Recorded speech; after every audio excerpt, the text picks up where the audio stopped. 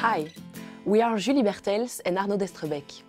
We work at the ULB Lab, which is part of the Center for Research in Cognition and Neurosciences at the Université Libre de Bruxelles.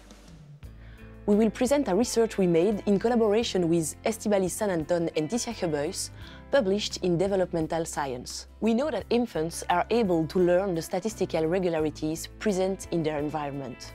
For example, they learn the associations between visual objects presented one by one or at the same time. Here, we ask whether they are able to learn associations between an interesting object and the context in which it is presented. This is indeed an important ability that we adults use in our everyday life. For instance, when you have to look for a specific product in the shelves of a supermarket or for the location of a red light in an unknown crossroad. Here is an example of the stimuli that we used to study this ability in infants. In each scene, a series of geometrical shapes was presented at various locations on the screen. That's what we called the context. Right after, an interesting blinking object, the target, appeared in one of the corners of the screen. Infants were habituated to 8 of those scenes. For each scene, so for each context, the target appeared always at the same location, so that each context exactly predicted the location in which the target will appear on the screen. This is, for instance, scene A, with the target appearing always in the left upper corner. And this is scene B, for which it was always presented in the lower right corner. In the learning phase, these 8 scenes were presented successively to the infants.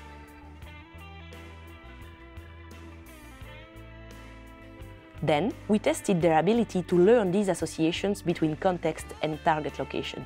We presented the same context one by one.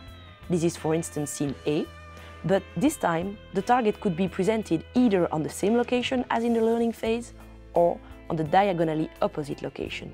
To assess whether the infants learned the associations, we measured how long they paid attention to the test scenes, depending on whether they were familiar, that is, the target context association was respected, or unfamiliar, namely, it was not the same as during the learning phase. We observed that, on average, infants looked longer at the test scenes in which the target was presented at the familiar location than at the unfamiliar location. These results show that infants were able to differentiate the 2 types of test trials and therefore indicate that they learned the target context associations. Several questions follow from these results. For instance, did they learn all the context or only part of it? Indeed, they don't have to pay attention to all the context elements to learn the associations. To address this issue, we measured what we called the familiarity effect.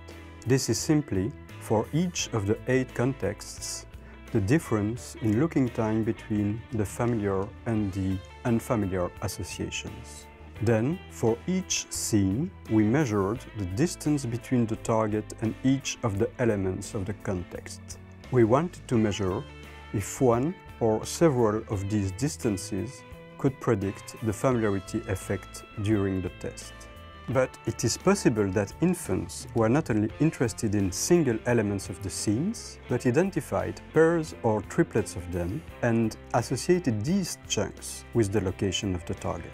We then computed distance indexes between pairs and triplets of them. All in all, considering all individual shapes and all possible pairs and triplets of them, we computed 92 of these distance indexes. We observed that 5 of them were strongly correlated with the familiarity effect measured during the test phase. Making a regression analysis, we identified 2 of these indexes as the best predictors of the familiarity effect at test.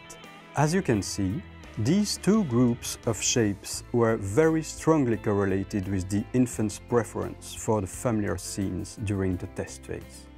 In conclusion, we can say that infants were not only able to learn the associations, but also to chunk complex scenes in smaller subsets in order to locate the target. These subsets were strong predictors of their looking times at test. In further studies, we will measure whether they also use this knowledge to anticipate the onset and the location of an interesting target. Thank you for your attention.